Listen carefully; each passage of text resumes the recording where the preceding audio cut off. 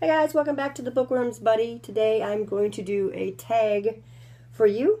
It is the Pleasurable Book Tag. I found this over at Sue Morrow's channel. It's not the original one.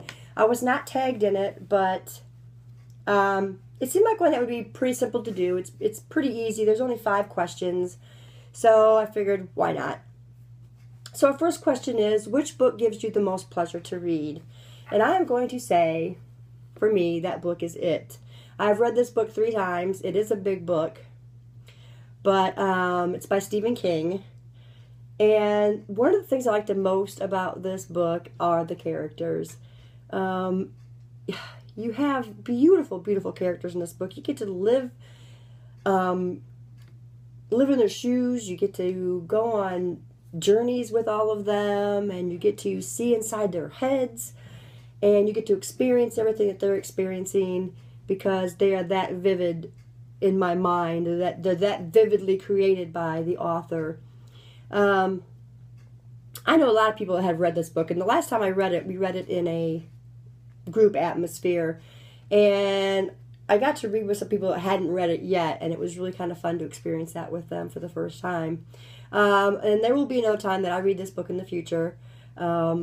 I like to revisit it as much as I can. And it is my all-time favorite book ever written by my all-time favorite author. So this has got to be the most pleasurable book for me. Which series gives you the most pleasure to read? That series has to be Stephen King's The Dark Tower. Reading this series, I had felt every emotion, so many emotions, and went through so many things, and it really did feel like a journey that I was taking with Roland, who is our main character in the book or in the series. And you get introduced to such beautiful characters in this one too. Stephen King has just got a knack for creating brilliant characters. I mean, all of his characters in his books should just come to life. They're so realistic. I connect to almost every one of them. And this was quite the journey. You get the Gunslinger, which is book 1. And then you get the Drawing of the Three. And then you get the Wasteland, Wizard and Glass, Woods of the Color, which was one of my favorites, Song of Susanna, and The Dark Tower. Now there is the Wind Through the Keyhole, which I haven't read that one, but I don't know if I will read it. I've heard that you're supposed to read it at the end of the series, not in between, where I think it's a 3.5 between book 3 and, or I mean 3 point, yeah, between book 3 and book 4. I don't really know. I just heard that you're supposed to read it. It's better to read it at the end of the series. But this series, I've read it almost twice. Like the first 4 books, I read twice. And the rest of them, I just read as they came. You know, I hadn't had them all. And my husband had bought me the first 4 that come in this box set. So I read them, and then I had to buy these last 3 because I still hadn't had them. But anyway, yeah, this is probably my most pleasurable series. The next one is, which trilogy gives you the most pleasure to read? And for me, that is the Paradise series by Ted Dekker. Or trilogy, sorry. This was amazing. You start with the first book, Showdown. The second one was Saint. And then the third one is Sinner. When you read the backs of the books, you would not think that Saint played into this at all. But it's essential to read this right after you read Showdown. It's essential to read this one. Because I read the back and I'm like, well, this doesn't even sound like it goes with the series or with the trilogy. But I went ahead and read it, and you really must read this one second. This was such a brilliant trilogy. Like I've said before, Ted Dekker is one of my favorite authors. He is Christian fiction. But he generally doesn't he's generally not a preacher when he writes his books, which I love that. I don't need somebody to tell me what to believe.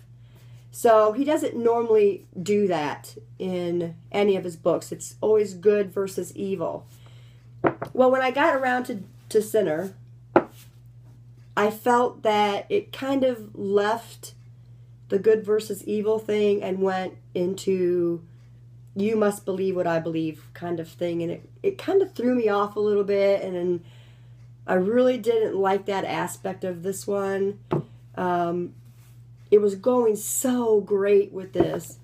This did tie the books together, which was awesome, but I just could have been without the belief versus the belief thing, rather than the good versus evil, which is what he bases most of his novels on.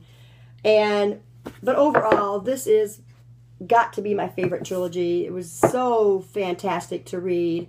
Don't get me wrong, there's a lot of trilogies and a lot of series that I enjoy. It's hard to pick when you've got several. So this would be my most pleasurable trilogy. The next one is, which author gives you the most pleasure to read?